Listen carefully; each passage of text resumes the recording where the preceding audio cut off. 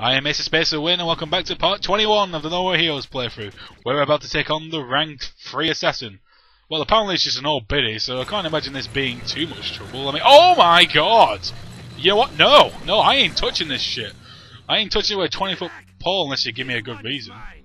Thunder Ryu? What the hell are you doing in the ranked fights? Did Sylvia promise you sex as well if you became rank 1? The cat?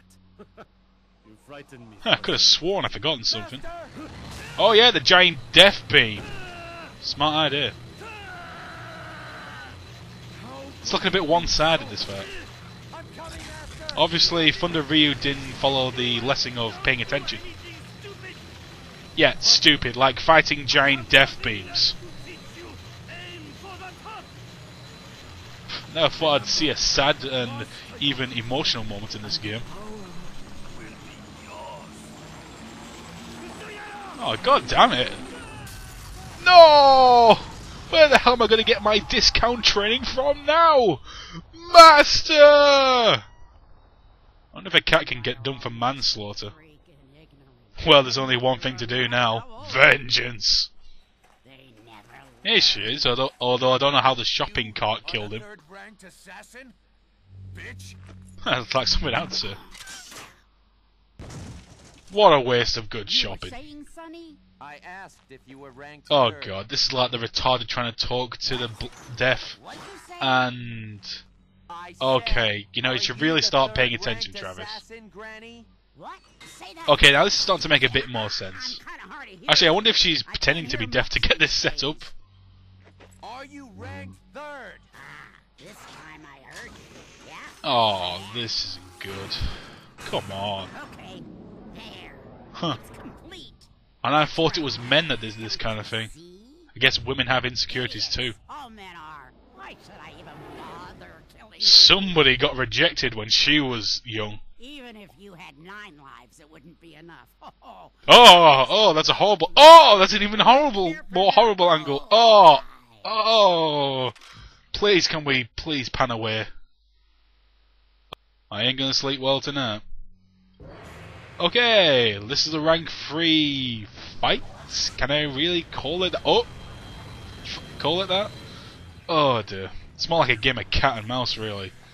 So the gimmick for this fight, at least I guess I can call it that, is of course she's going to keep shooting that giant death beam down the corridor. So what you need to do is you need to take cover with one of the many buildings that are built into the side here. As long as you get away before the beam comes down, you will not get hurt by it. Of course, some of these rooms might have doors on, which will slow you down, so you got to take precaution with that. Actually, the different doors have different strengths. For instance, I believe the white doors are the weakest. The red doors that you saw take like 2 hits, and then I believe the other ones take like 5 hits to destroy. So you really need to hurry up with those, or just completely forget about trying to get through them altogether if you can. Maybe even avoid them. But this is pretty much it. I mean, maybe the first time going through it can be pretty hard, you know, because you don't know where to go and whatnot. But just pay attention to your surroundings, and you can pretty much take your time with this fight. Just make sure you don't stand in the middle of the giant death beam. I will say though that if you do get hit by it, it isn't an instant game over.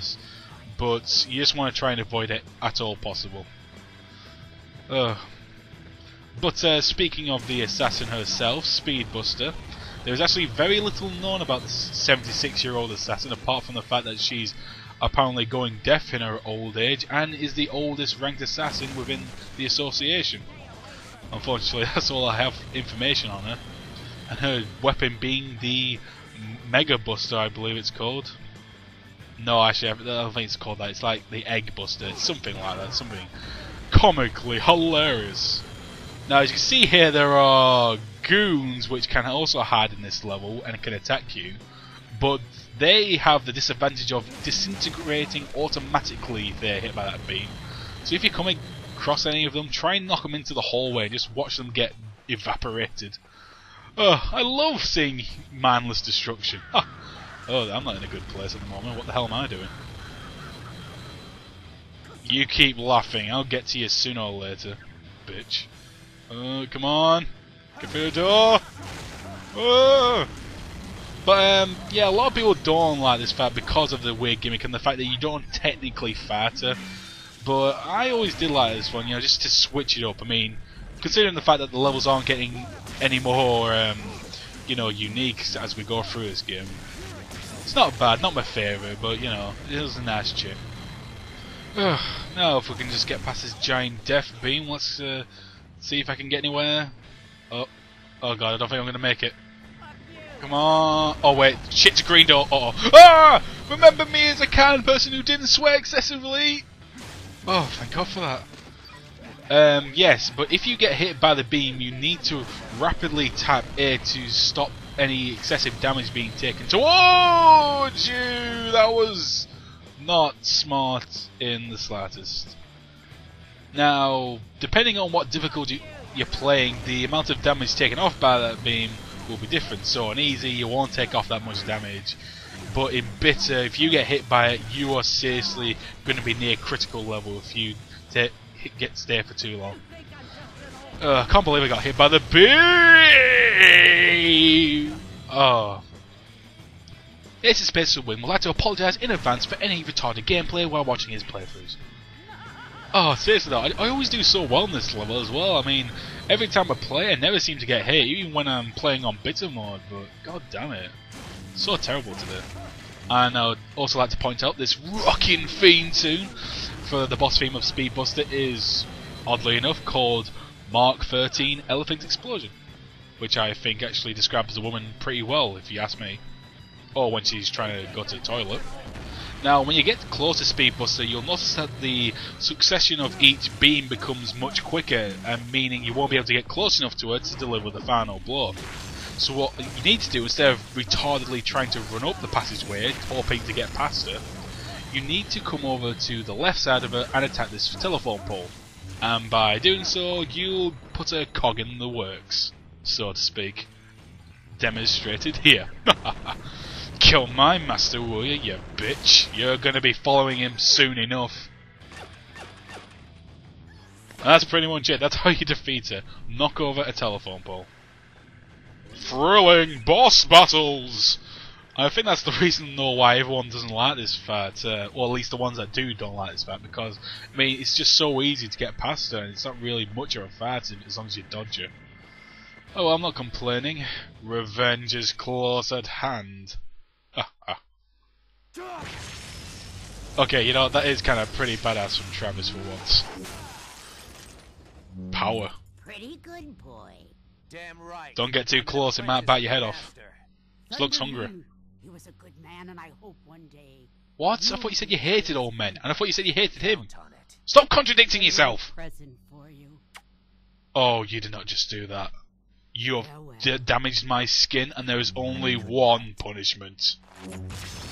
Death. Okay, of course, like in the American version, her head gets sliced up. But what I liked about that particular version was the fact that it showed the view from her head, you know, her eyesight as the head fell. So that made it pretty cool. This was not as good, but then again, most of the scenes are. Well, another boss fight done, although it wasn't technically a fight. More like a dodge the giant death beam game. Ooh, looks like we got another prize here. Japanese katana. Oh, Thunder Ryu love Japanese katanas. Oh, my discount days are over. Now we have to pay full price for my training. No, after you've gotten your heart piece, no. Let's just go and see what Sylvia has to say. Nothing good, I presume. She never does. Congratulations, you are officially ranked. Well, okay, apart from that. When are we ever going to get to see that guy's face? I bet he's the most handsome dude on earth or something. Or like if you just stare at it, you'll turn to stone. What? You mean excessively gory? Hell yeah, I love that kind of shit. Oh, and it's everyone's favourite time again. Well, okay, only my favourite time. I don't think anyone else likes it, but I certainly do. I love this retro screen. Actually, speaking of retro, another of the new things in No More Heroes 2, all the mini games, or at least, you know, side jobs like the scorpion collecting cats, coconuts, whatever, they're all going to be proper 8-bit retro minigames in the next one, so I don't think they'll be as tedious. At least for the funny value, will be pretty cool to watch. Take a well-deserved rest on the throne, and I think we'll just wrap this part up with the telephone messages. I think this will be one of the last telephone messages now as well. We really are coming to the end of the game. What a shame. Hi, this is Diane from Beefhead Videos. This is Hello, Diane. to return one of our videos. It's titled 69 Techniques to Improve Your Lovemaking. It's the 69th one that makes you a god in bed. All the other 68 are bullshit. You know the drill. Go get him. Well, I guess that's sort of improved from last time. Oh well, join me in part 22 when we go and take on the rank 2 mission. Till next time.